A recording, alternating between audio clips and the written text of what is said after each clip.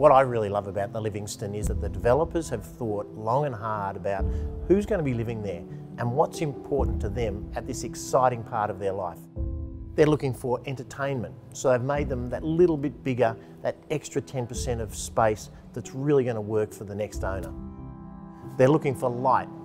They're looking for a great location. They're also looking for convenience. Access in and out of the city, up and down the coast, is very much available to the new owners of the Livingstone.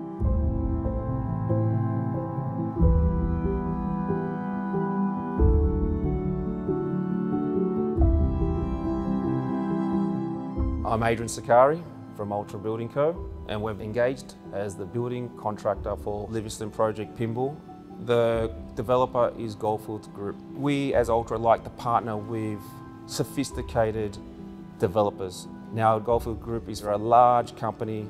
They know what they're doing. They've got their systems in place. Their attention to detail and driving the design of the project with the architect, making sure that the facilities and the quality of the construction is to their level, and they don't hold any cost backs to make sure that the quality of the project is achieved.